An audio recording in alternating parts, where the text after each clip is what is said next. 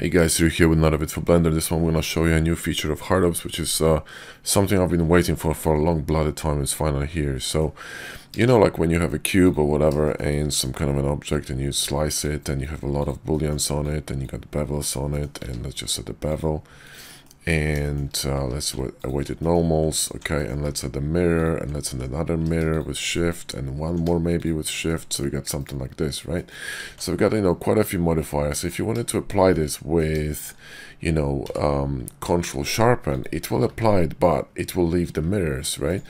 Now what if you wanted to, you know, to apply everything with one click? You would need to go to operations and smart apply, which is, you know, kind of slow because you need to go here and scroll your, you know, move your mouse and wait for this to pop, and here it's just annoying, and I'm using this thing a lot.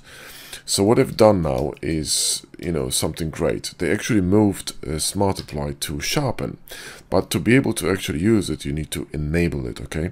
And you enable it by going to Control K menu, which is the preferences for hard ops, and you go to Keymap, and you can see here you can set up different shortcuts for different actions.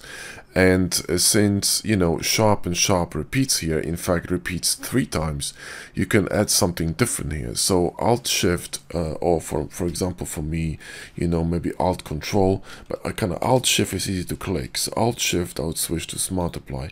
And now if I'm going to go to Q and, you know, Alt Shift on Sharpen, this will apply all my modifiers except for the last bevel and weighted normals, which is basically Smart Apply. So I don't have to go, you know, here and wait for this to pop. I simply, you know, go to sharpen and shift alt click, and, you know, everything is applied, which I think is just brilliant. You know, like I said, I've been asking for this to be moved to main menu for freaking months now, several months, and it's finally here. So, you know, I'm very happy with this. It's brilliant, and I'm glad the sharpen is actually still here, because sharpen is actually a very powerful feature, and I'm glad that now I have a choice to go control sharpen or just simply shift alt sharpen. So I got everything in literally under one key. It's extremely powerful and quick, and also I think it's a fantastic addition to the new hard ops toolkit. Alright guys, well that's it for this video. Hope you enjoyed it. Give us a like and sub if you did, and as usual, links to hard ops, box cutter, and other add-ons I'm using in the video description. Thank you for watching. Catch you next one.